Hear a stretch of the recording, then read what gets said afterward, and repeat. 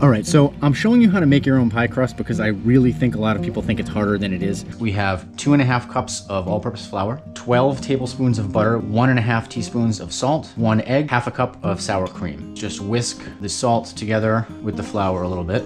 Now we want to dump in our cold butter, and we want to work this with our fingers down to where it's like pea-sized pieces of butter. So now the next thing we want to do is combine our lightly beaten egg, and we're going to add to that the sour cream. Try and get that combined.